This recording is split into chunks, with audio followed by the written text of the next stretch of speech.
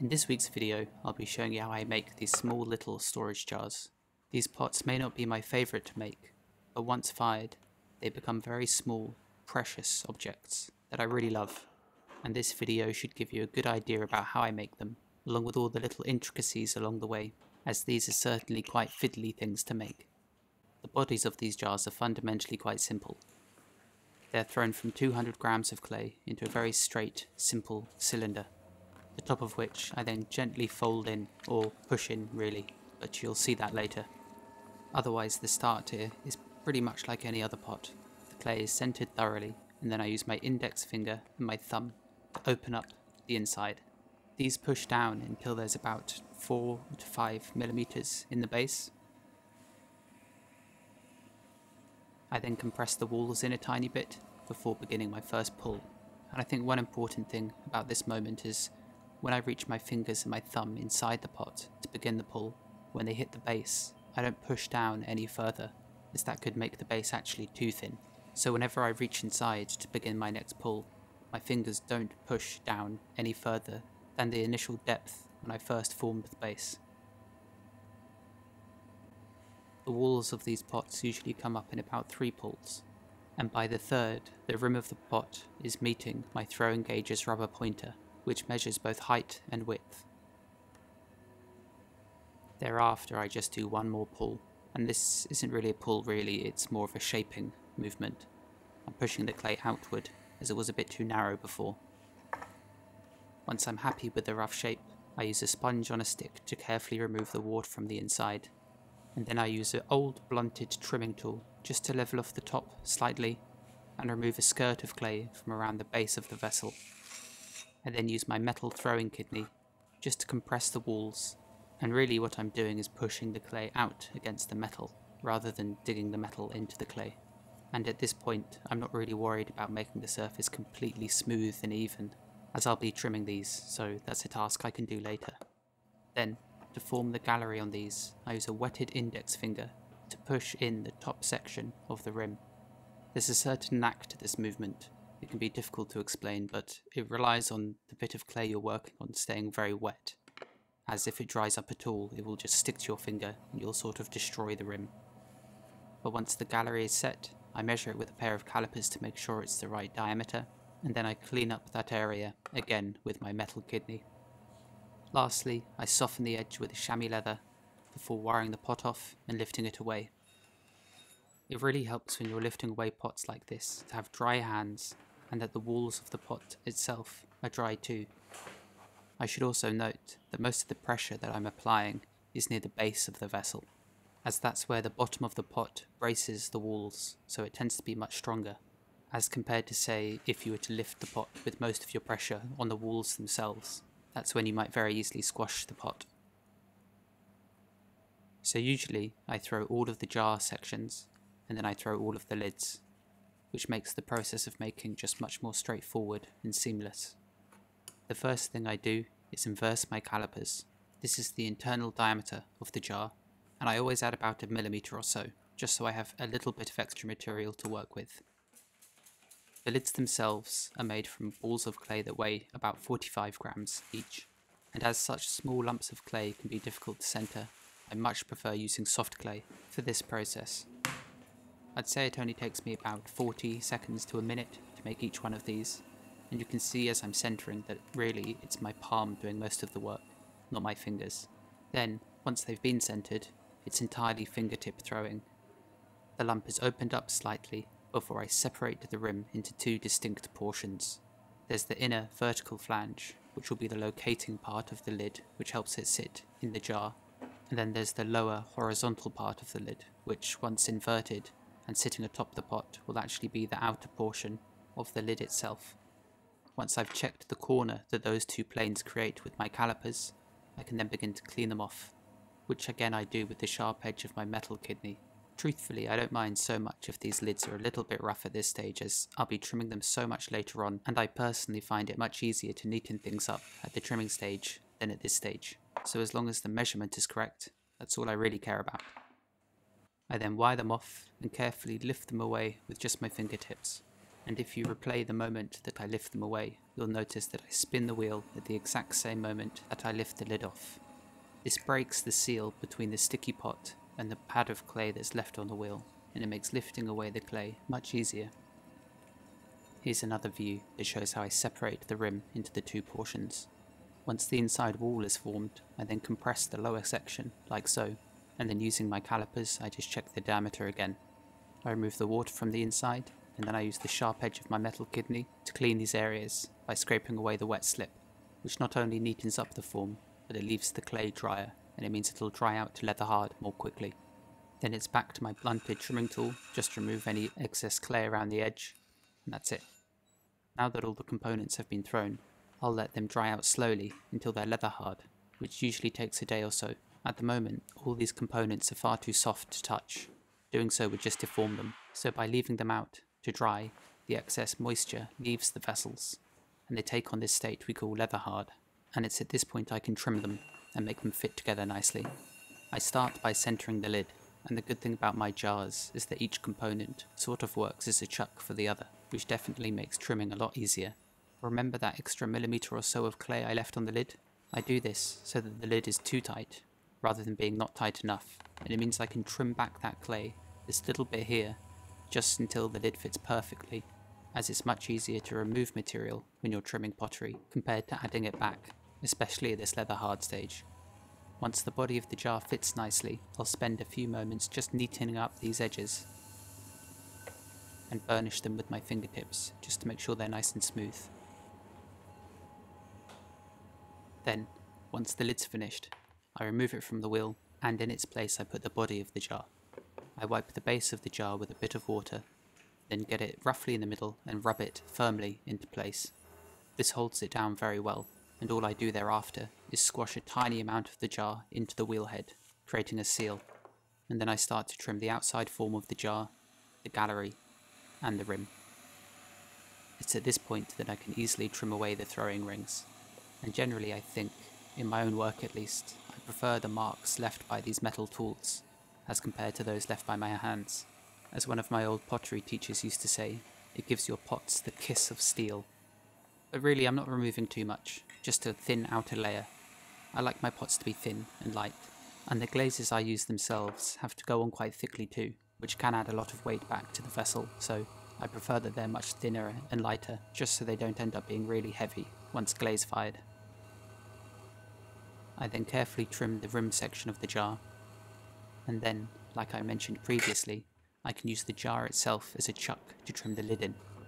I just drop it into place, and as it fits very snugly, it's easy just to trim away the excess with it in situ, like so. The trimming of these can be a little bit fiddly at times, as it can be on any piece of small handmade pottery, but I really enjoy this process nonetheless. As I trim, my left hand sits on top of the vessel and applies downward pressure just to keep the lid in place. There's always a chance that my trimming tool will snag, and often when it does this it causes the lid to jump out of place, so keeping my left hand there just prevents this from happening.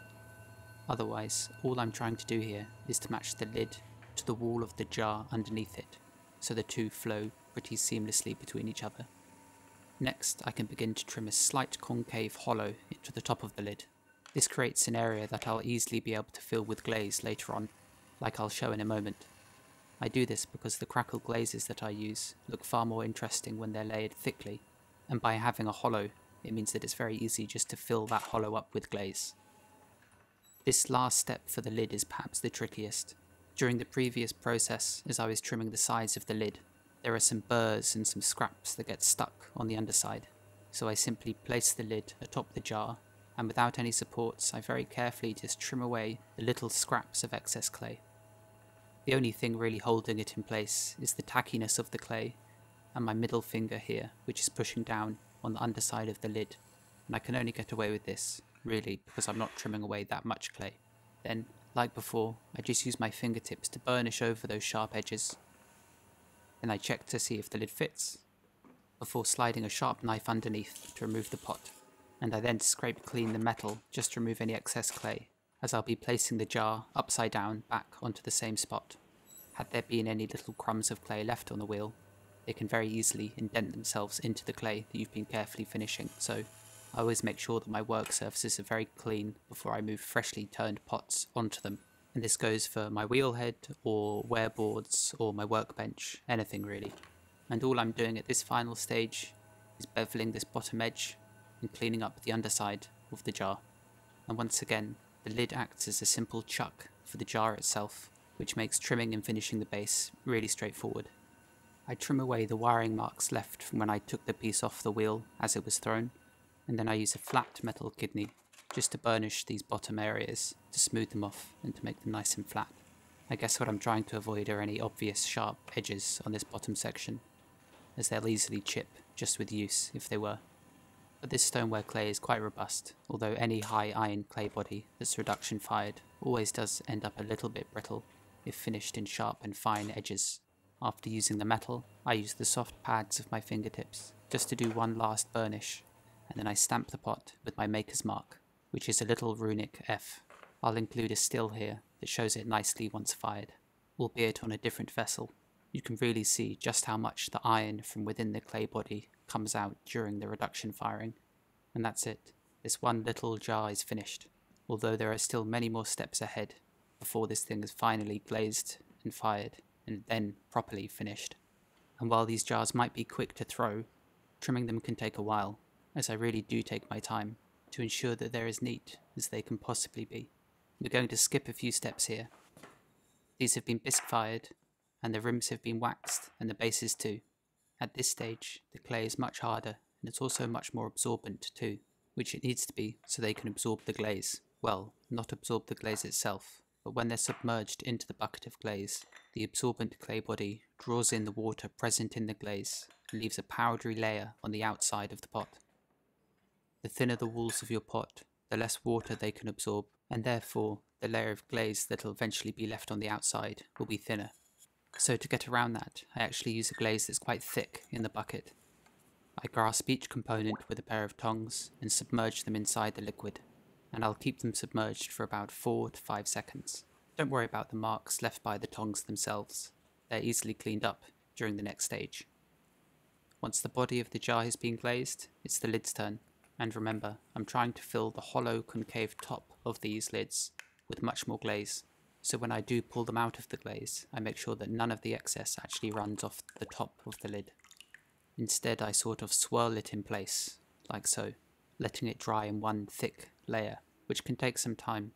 And I think it's also worth noting that not every glaze will work well when applied as thickly as this. It's definitely something that requires some testing. And all I do for a few moments is swirl the glaze around on the lid, so that the thick glaze covers quite a large area. Then finally, I'll set it atop the jar, and I'll leave both components to dry out for a number of days, which is where we are now. And you can see the difference in the colour of the glaze immediately. It's much drier, and in becoming so, the layer of glaze is also much more powdery too, and fragile. So, it's at this stage that I rub away the tongue marks and I clean away any stray drips. And it's also when I use a wet sponge to remove the droplets of glaze that have settled on the wax.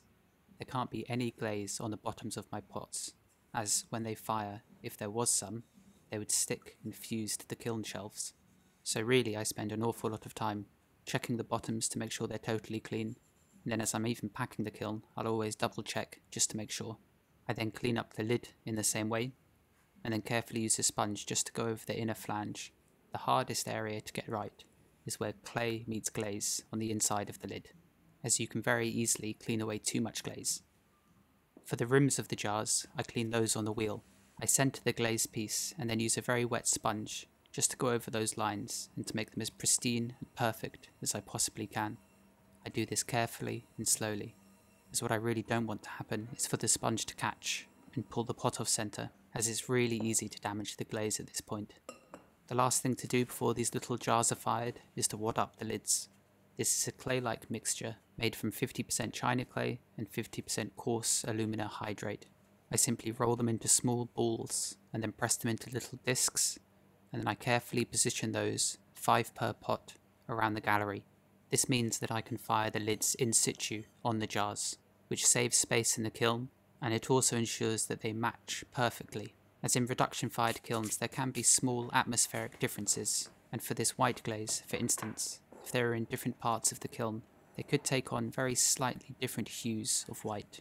Some might be more grey than others, some might be more white, some might have a yellow tinge, and so on. Anyhow, once the kiln is packed, it's ready to be fired, which I covered extensively in a recent video, so I won't go much into depth about it here.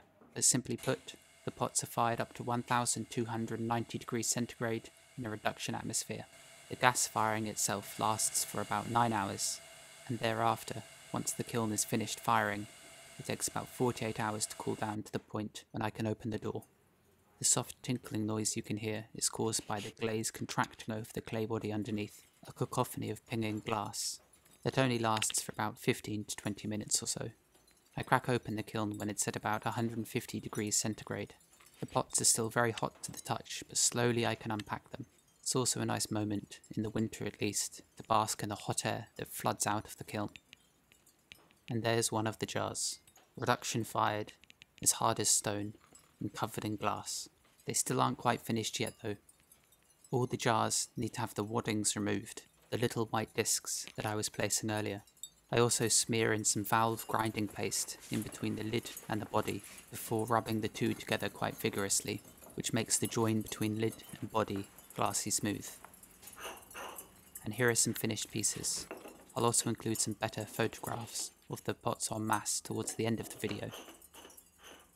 I was really happy with this last batch, and I think there'll be 24 or so of these on my next shop update on my website in a couple of weeks. Due to their small size, they may not be the most functional objects, but there's something about them that's so satisfying. The thick lids, the glassy tops, and their almost monolithic form. They feel like something that's quite ancient, and I don't know why. I can't quite put my finger on it. Anyhow, that's all for this week. Thanks so much for watching, and thanks too to everybody who's subscribed, as we've just passed 50,000 followers, which is crazy. I never thought I'd enjoy making these YouTube videos as much as I do, so thanks for sticking around, and I'll see you next week.